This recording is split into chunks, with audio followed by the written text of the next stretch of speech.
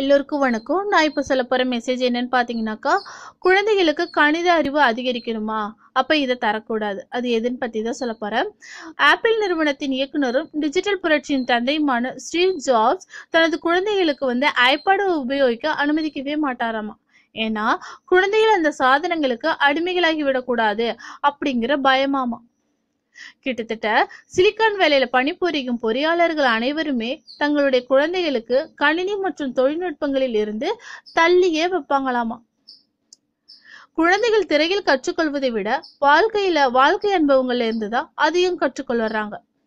பல்வேறு ஆய்வுகளின் மற்றும் கணக்கெடுப்பின்படி 12 மாத குழந்தை ஒரு நாளில் 2 மணி நேரம் திரையில் செலவிடுகிறதாமா.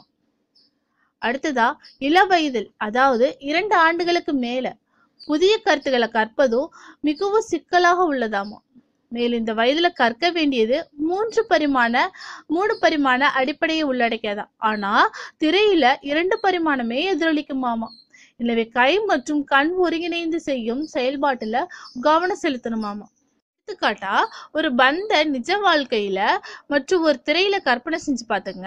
குழந்தைகளுக்கு 3 பரிமாண பார்வை திறன் வளரும் குழந்தைகள் பாத்தீங்கன்னா பந்த திரையில காண்பதனால அது தட்டையாக மற்றும் தீட்டப்பட்ட வட்டமாகத்தான் தெரியும். ஆனா நிஜ வாழ்க்கையில பந்த கையில எடுத்து உருட்டி படிப்படியாக ஆராய்ந்து ஒரு கட்டத்துல நிறுத்துறாங்க. ஆனா இது திரையில பண்ண முடியாது. குழந்தைகள் திரையின் படங்களை பிரகாசமாக வண்ணங்களில் இயக்க மட்டுமே முடியும். ஆனா அவை குழந்தைகளின் மூளையின் செயல்திறனை பாதிக்கும். 2 வயது குழந்தையால நல்ல விஷயங்களை புரிந்து கொள்ள முடியும். இந்த மாதிரியான குழப்பத்தின் காரணமாக குழந்தைகள் திரையில் நேரம் செலவிடுவதை தவிர்ப்பதே நல்லது. ஓகேவா?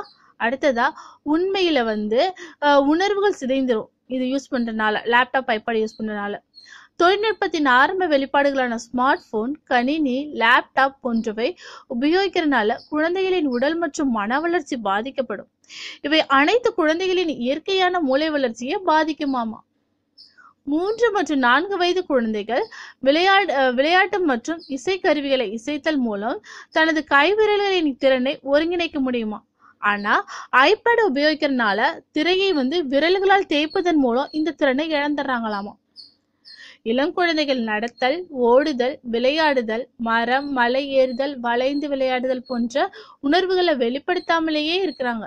ஏன்னா நாள் முழுவதும் ஐபேட்லயே இருக்கிறதுனால இது குழந்தைகளின் உணர்வு திறனை குறைக்குதாமா. அடுத்ததா குழந்தைகளின் உணர்ச்சிகளின் வளர்ச்சியில் மிகவும் முக்கியமானதுன்னு எது பாத்தீங்கன்னா சுய கட்டுப்பாடு. ஆனா இந்த கருவிகளை பயன்படுத்துறதன் மூலம் தொடர்ச்சியாக உபயோகப்படுத்தினால குழந்தைகள் தங்கள் சுய கட்டுப்பாடை இழக்கிறாங்களாமா.